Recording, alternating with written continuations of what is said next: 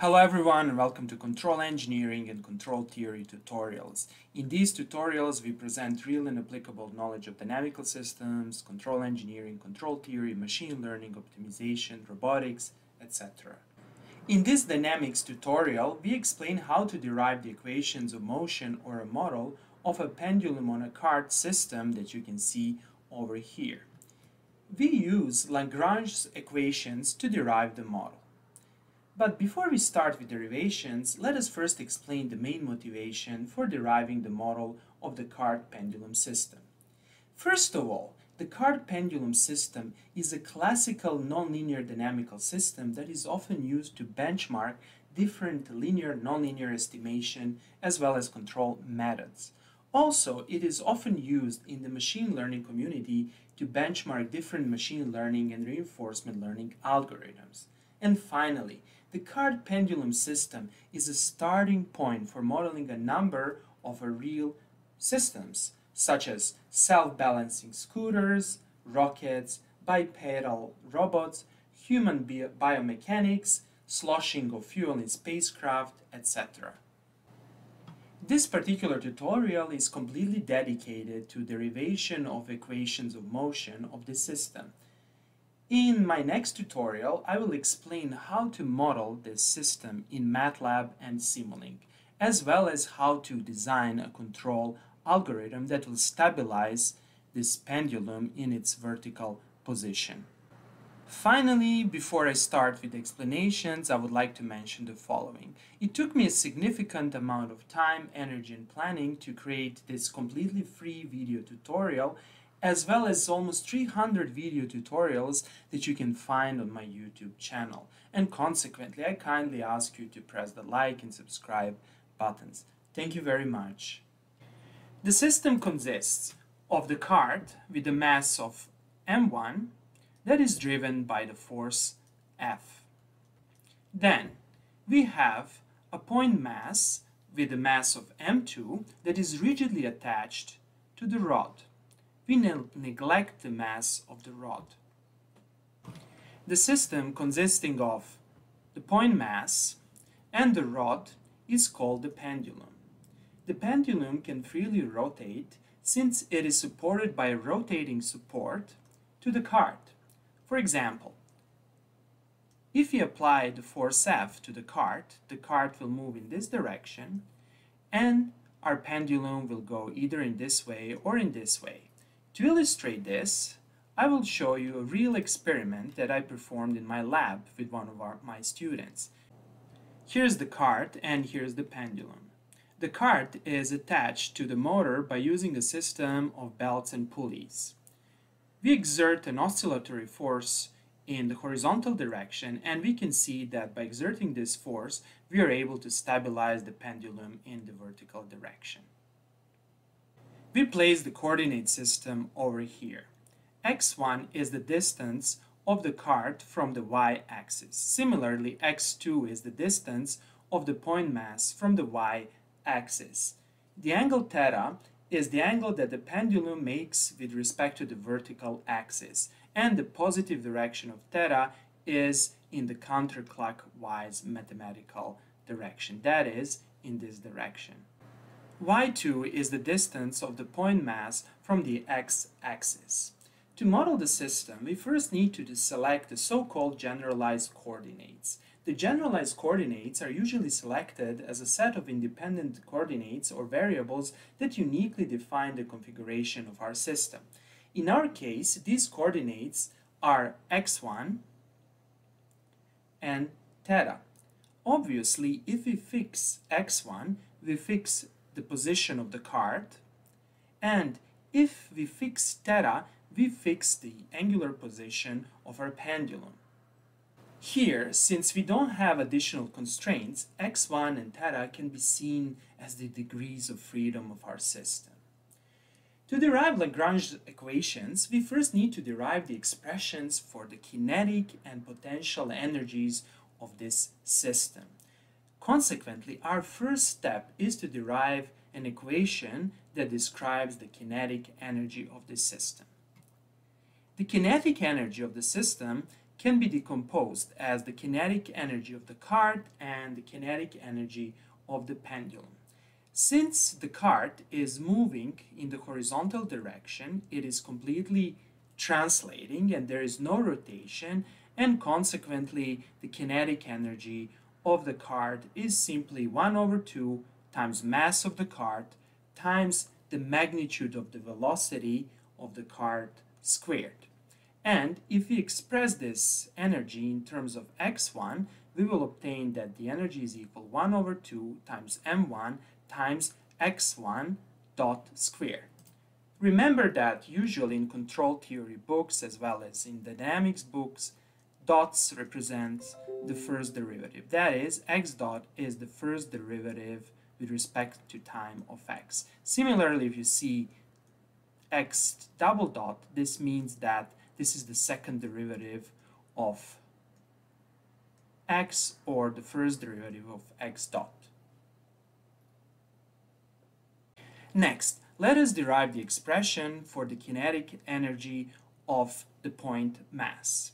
The kinetic energy of the point mass is given by this formula. That is, the kinetic energy is 1 over 2 times mass of our point mass times the magnitude of the velocity squared. The magnitude of the velocity is obviously given by this formula. And this is very important to keep in mind. The velocity vector has two components. So let's illustrate these components. Let us assume that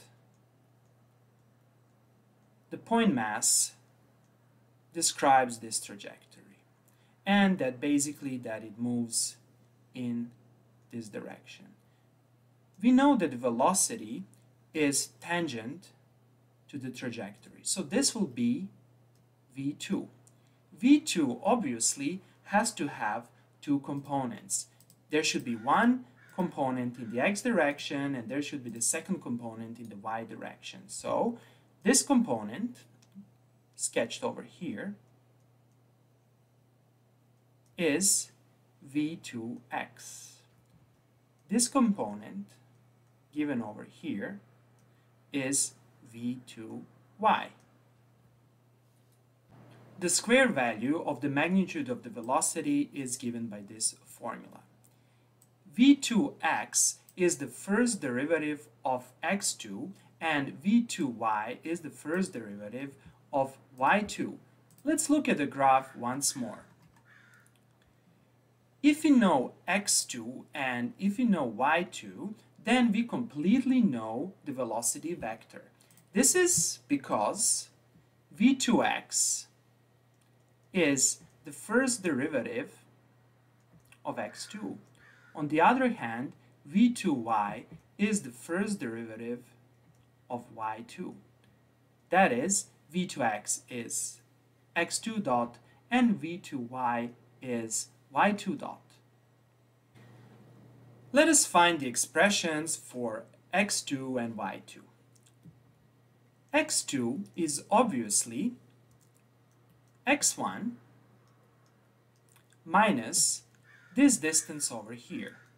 This distance over here is obviously L times sinus theta.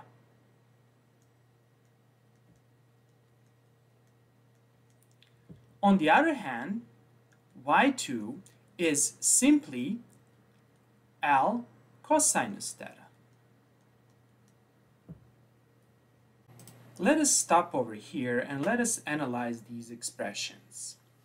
Remember what I said at the beginning of this video. The generalized coordinates are x1 and theta, and they uniquely define and determine the configuration of our system.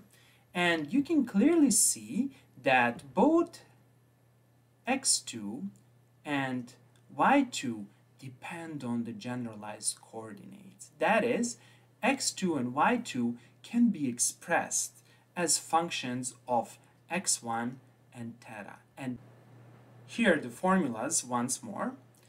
And in order to compute the velocity vector and its components, we need to take the first derivative of these two equations. The first derivative of x2 is given over here, and the first derivative of y2 is given over here. Let me just briefly explain you how to compute the first derivative of x2. Let's analyze. We want to compute x2 dot. x2 dot is the first derivative of x1, and let's see what happens over here. Over here we have obviously minus L, then we take the first derivative of sinus. The first derivative of sinus is obviously cosinus of theta, and then we take the first derivative of theta with respect to time, and the first derivative of theta with respect to time is theta dot. And if we arrange and transform this expression, we obtain finally this equation.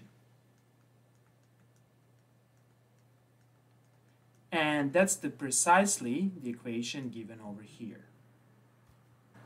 By substituting this equation together with this equation in the expression for the kinetic energy, we obtain this equation.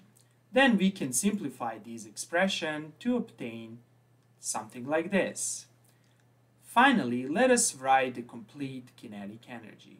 The complete kinetic energy is the sum of kinetic energy of the cart and kinetic energy of our point mass, where the kinetic energy of the cart is given by this equation and the kinetic energy of the point mass is given by this equation. And once we sum these two equations, we obtain the final expression for the kinetic energy. Again, stop for a second and analyze this expression. First of all, we can observe that the kinetic energy completely depends on theta and on x1 and on the derivatives of theta and x1. That is, we are able to express the kinetic energy as a function of generalized coordinates. Next, we need to find the potential energy of the system. The potential energy of the system is the potential energy of the point mass, and let us see what is the potential energy. Let's go back to our graph. Let us assume that this is the zero plane for computing the potential energy, and then the potential energy of the point mass is simply mg times y2. And from basic trigonometry, we can figure out that this is equal to mg times L cosinus theta. And that's precisely the expression for the potential energy given over here. Next, let us define Lagrange equations. The Lagrange equations are defined by these two equations. Let us explain these equations. In these equations, L is the Lagrangian. Lagrangian is simply EK minus EP. That is, it's a difference between kinetic and potential energies of the system.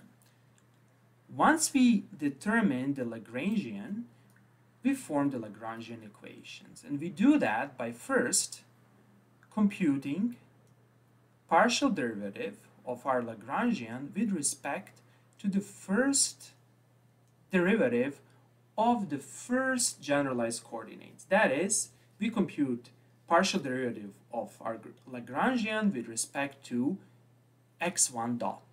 Then we take the time derivative of the resulting expression, and then we form the equation by doing something like this. We add the minus sign, and we compute the partial derivative of our Lagrangian with respect to x1. And on the right hand side, we simply place the force acting on our cart. That is, we place the external force. Similarly, we form the second Lagrange equation. The second Lagrange equation, again, by using the same principle, you take the Lagrangian, you compute the first partial derivative of Lagrangian with respect to the first derivative of the second generalized coordinate, that is, with respect to theta dot. Then we compute the time derivative of the resulting expression, then we add the minus sign, then we compute a partial derivative of our Lagrangian with respect to angle theta, and since nothing is acting on the point mass when it comes to external forces, we don't count gravity here as an external force, keep that in mind, and consequently we don't have external force and we have zero. In the case you had, for example, someone moving the pendulum or someone poking the point mass, then you will have the force over here. From the previous equations, we can obtain our Lagrangian. And again, Lagrangian is a function of theta, x1, theta dot, and x1 dot. Next, we compute the partial derivatives. First, we compute this partial derivative in order to compute the term given over here. Okay, this is not a complex expression. Then, we take the time derivative of this expression and we obtain this expression. And finally, we compute the partial derivative of our Lagrangian with respect to x1, and since Lagrangian does not depend on x1, we obtain 0. Then, by substituting 16 and 17 in the first equation, that is in this equation, we obtain the first equation of motion, and here it is. The second equation of motion is obtained in a similar manner. We take our Lagrangian, that is, we take our Lagrangian and we need to compute this term first. And here it is. This is the first term. Then we take the time derivative of this expression to obtain something like this. And then we take the partial derivative of our Lagrangian with respect to theta to obtain this expression. And finally, by substituting 20 and 21 in the second equation, we finally obtain the second equation of motion. This is the second equation. However, we can transform this equation by dividing the complete equation with m2l, and as the result we obtain the final form. Combining these two equations, we obtain the final system of equations of motion. Let us analyze this system. What is interesting to observe is that these equations are only depending on theta and x1 as well as on the derivatives of theta and x1. That is, these equations completely depend on the generalized coordinates, and that's very important. Another interesting thing to observe is this second equation. If you're my subscriber or if you follow my channel, you will find a video that I created and that explains how to derive an equation of motion of a simple pendulum that looks like this. And the equation of motion, if this is L and if this angle is theta, will look like this. L theta 2 dot minus G sinus theta is equal to 0. And that's precisely this part over here without this part over here. Now, if we add a cart to our problem, that is, if we mount the pendulum to a cart or on a cart, we will see the effect of the cart. This is how the cart affects the dynamics of the pendulum, and this is a very important observation. And we can see a coupling between the dynamics of the pendulum and the dynamics of the cart. Okay, that would be all for today. I hope that you like this video. If you like the videos I create, please press the like and subscribe buttons. Thank you very much and have a nice day.